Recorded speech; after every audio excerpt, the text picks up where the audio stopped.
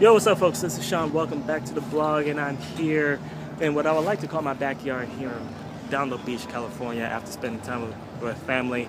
I just got back in, and I decided to pay a visit to a friend of mine last night who who runs a couple of events at his own house, and I caught the tail end of it, and we basically spent just a couple of hours talking about games and the scene and all of that good stuff. And one blog post really came to our attention that pretty much took over the whole conversation, and that was a blog post by Mike Watson, who is the head of Super Arcade.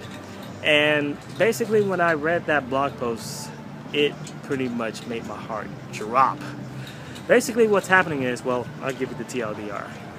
Mike Watson's been sacrificing a lot of his own money in order to keep the arcade alive as a labor of love for the community that has really been a fan of arcades, since there aren't that many to go around. Now, this beacon of video game content, for the West Coast, I mean, they've been doing a lot to, for the community. They've had several tournaments that happen every week, some for Street Fighter, some for Ultimate Marvel, some for KOF, some for other anime-type fighting games like BlazBlue and Guilty Gear, even Super Smash Brothers. All throughout the week, this place has been going above and beyond in order to get people in the door, and yet those efforts have not been really paying off.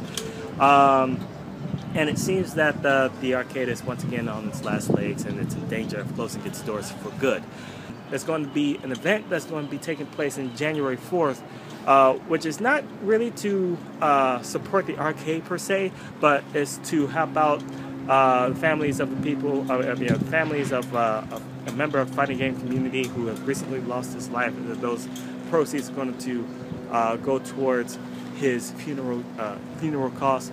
But basically, I think that this event that they're going to be having is going to be Super Arcade's last hurrah, and I don't really want that to be the case. So basically, what I'm going to be doing is going out of my way, going to try make that 40-mile trek, go back out to Super Arcade and check out the tournaments for Ultimate Marvel vs. Capcom 3 and Marvel vs. Capcom 2. And I'm going to be participating in one of those games, and I invite you to do the same.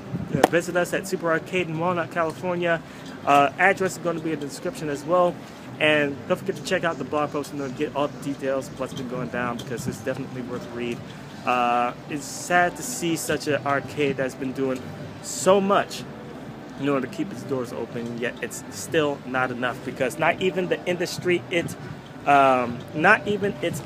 video game industry, supports such an establishment that is for video games exclusively, and that's sad. And I'm planning on making a video about that in the future, but for now, I just simply want to see you at Super Arcade January 4th, 5 p.m. Pacific Standard Time.